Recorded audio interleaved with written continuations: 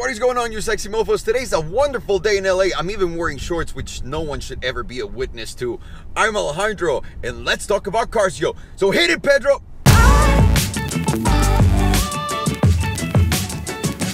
My sexy mofos, in today's episode of Let's Talk About Cars, we're going to talk about the brand new 2018-2019 Rolls-Royce Phantom. Oh man, deliciousness. We were just invited to the unveiling for customers to the Rolls-Royce Phantom because now they're taking orders for the new car, and we were there and we got the scoop for you guys. But before starting the video, guys, I'm wearing the swipe hat. If you are a badass motherfucker, go-getter, and want one of these for free, make sure to like this video, be subscribed to the channel, and also comment down below if you would buy the car that I'm about to talk about at the end of the video, if you had the means or if you haven't. So if you do, please let me know, and also why. Thank you very much for that. So without any further distractions or any more bullshit, let's get to the Phantom. They've been working on this car for about 8 years now, and the time has come. They're releasing it. So the car's going to be released on the first quarter of 2018. It's going to be on the streets for customers. You're going to see a few test models around November, driving around for customers to test out the car, reviewers to test it out and give their 2 cents on it. So it's getting really close. And the reason why they opened that event that I went to was because they're taking orders right now. And am I placing an order? I'm not entirely sure yet. I need to go talk to Danny because I want the Cullinan really bad, but this Phantom is unbelievable what they did to it. And also another thing that they're doing to it that I really liked is they're not just going to send cars over to every single dealership for them to have. They're just going to make cars on order, and customers order, not dealer orders. That means if a car doesn't have an owner, it's not getting built. So that helps a lot with the prices. When Lamborghini had that problem with the Aventador, when they were not making enough cars and the supply was limited and every car that landed had an owner, the values were high up in a car that depreciates like a motherfucker. So that shows you Rolls-Royce is taking the right approach in this one. Also, 2 versions are available already for order. One, the regular version, and also the extended wheelbase version, which is 9 inches bigger than the other ones. And I think that's actually a joke within a dick joke. So yeah, okay, so let's get to it. Let's get to the outside immediately. The first thing that you're gonna see when you look at the car is that big grille. The grille looks so much more imposing than before. The presence of the car is something that they worked on really hard to be able to accomplish. Now, the car does look like the Phantom right now with subtle changes. And these subtle changes to the lines that they added into the tail and to the headlights, to the tail lights, make a massive difference. It looks, if you will, because I can't show you anything, obviously, we couldn't take pictures, but I'm gonna describe it to you guys. The car actually looks like a very modern version of today's Phantom for the future, but it's here today. And I think that's gonna make it look timeless. It's honestly one of the most beautiful cars I've ever seen. One of the most beautiful cars I've ever seen in my life. It was that impressive. I never wanted a Phantom before. Mind you, I have a Phantom drop head, but I never wanted the 4-door because it's just it just feels too formal. But that was just so sexy and fun and elegant, I don't know, and so unique, and it feels artsy at the same time. So the outside that they worked on is delicious. I can't wait for you guys to see it. I cannot wait for the world to look at it. That's what she said. Another thing outside that they added was the shark fin antenna. So just like the 7 Series, yes, they did it.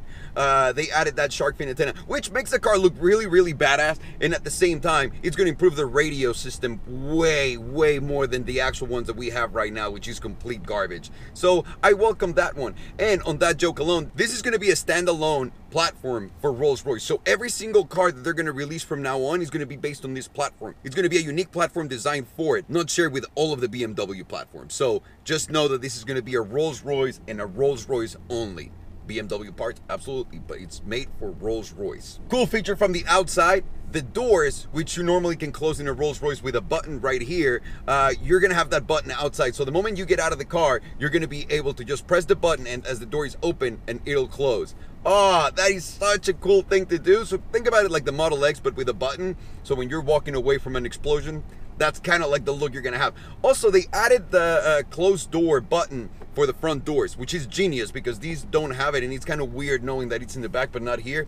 And when you have a Wraith and you open and then you get into one of these, it gets confusing. Oh yeah, I know, rich people problems. Absolutely, absolutely. But that's gonna look really cool. Also, they added another thing on the outside that you won't probably see, but it makes a big difference, is they added foam to the tires so they can reduce the noise from the outside transferring into the car through the tires. If you've ever driven on a freeway, you know how big of a difference it makes depending on what you're riding on, how much noise gets into the cabin. This is going to completely isolate the cabin from it. So that's exactly what Rolls-Royce focuses on, which is luxurious cruising around. That's going to be as quiet as it gets, so you can only imagine. And also the outside, another thing that you won't be able to see right off the bat if you're looking at the car, the headlights, the high beams are going to be lasered, and you can only activate them over 40 miles an hour. Why? Because you know you don't want people just taking advantage of them in small neighborhoods and flashing other people into accidents, if you will.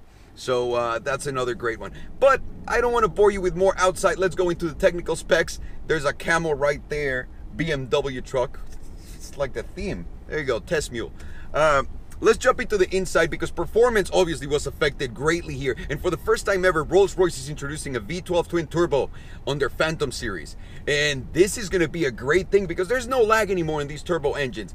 It's going to produce 125 horsepower more than the standard Phantom from the past, and also more torque. I don't have the figure of torque right off the bat, so I apologize for it, but just know it's going to be way more powerful, smoother, power is going to be available, and torque is going to be there for you at all times. Another very interesting thing that they did is they added rear wheel steering to the car, which I thought was a performance enhancer for cars, but now they explained to me that if you're cruising on low speeds and making a turn, the tires on the back are going to counter opposite the ones on the front, so that you can have a better turn ratio. But, and this is a big one, if you're going fast on the freeway and you want to switch lanes, normally it's a two-move thing, right? So you would get into the right lane and then straighten the car to make your lane change.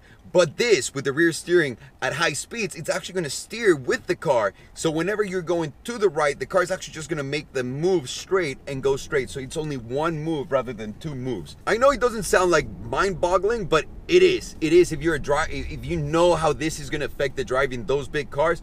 Mwah, mwah, mwah. Rolls, thank you so much for that. And the one biggest upgrade to me in that car is going to be the suspension. They're making the suspension, the air suspension that they have, 25 to 35% better. How are they going to accomplish that? Because this is the appealing thing about these cars, the suspension, how smooth it is. You don't feel the road at all. And adding that to the car is just going to add another layer of deliciousness to the ride. So I cannot wait. But all the technical data aside, let's jump into what really matters, the interior of these cars, because that's where you live, that's where you're sitting, the cabin, that's what you're paying the big bucks from, because everything is deliciously made, the materials are insane.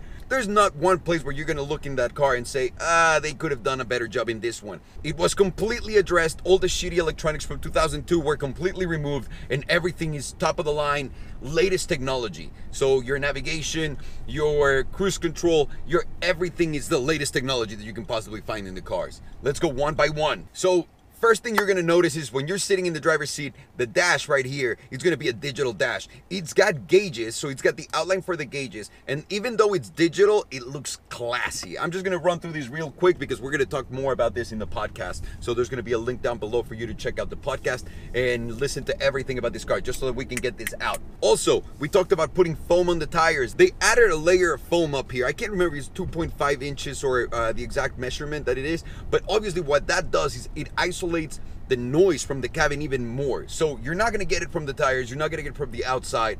It's going to be so quiet, you're going to be able to hear your own thoughts. And speaking of the roof right here, for the first time ever in the Phantom, they're going to be able to do a full starlight like this one all the way to the back, because the current Phantom right now, it kind of cuts off and it looks super weird, but that looks delicious. Also, another gimmicky thing they added on the back, which I've never seen before, is a footrest that electronically races on the back. So if you're sitting on the back seat, rather than something coming up on your calves like this, like a regular chair, this thing has it on the floor. So underneath the mat, you'll press a button and it'll race. And you would think that's not gonna make a difference, but it's world changing. Like my concept of reality got fucked after looking at that, because that is the right way of sitting. So look out for that one. That's an interesting one, which is such a subtle thing, but so genius. Another thing they added was 360 cameras, and it's not just like your bird's eye point of view camera that you can see from every car now. You'll literally have cameras that will monitor anything that's happening around your car from the inside. So if you open the door, you'll be able to see people approach it and all that shit. Is bonkers. Another technology exercise in this car, which I haven't seen yet, is you can find your car through the app. So basically there's a little selection in the dash, in the screens, that says find my car. So it'll let you know where your car is at all times, which is super creepy and very good for your wife. Another thing that was completely addressed that really bothered me was the massage seats. The massage seats in the current Rolls are terrible. It feels like a hamster is spitting on you.